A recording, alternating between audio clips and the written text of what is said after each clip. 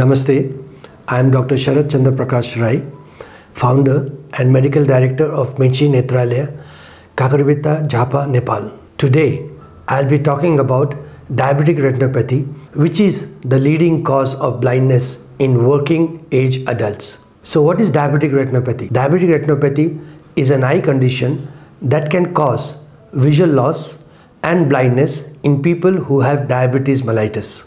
Globally, 27% of diabetic patients have diabetes mellitus, whereas in India, it's about 42.5%, whereas in Nepal, it's 19.3%. What are the symptoms of diabetic retinopathy? Diabetic retinopathy patients can come with floaters, blurred vision, fluctuation of vision, or sudden loss of vision. What are the risk factors of developing diabetic retinopathy? Duration and poor control of diabetes mellitus, high blood pressure, cholesterol, pregnancy, and tobacco users.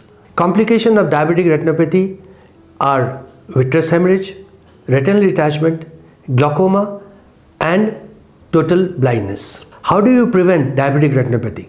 By having good diabetes mellitus control, control of your blood pressure, control of your cholesterol, and also by quit smoking. What are the facilities in Mechi Netralaya for diabetic retinopathy treatment? We have a very strong vitreoretinal unit. We have retinal lasers.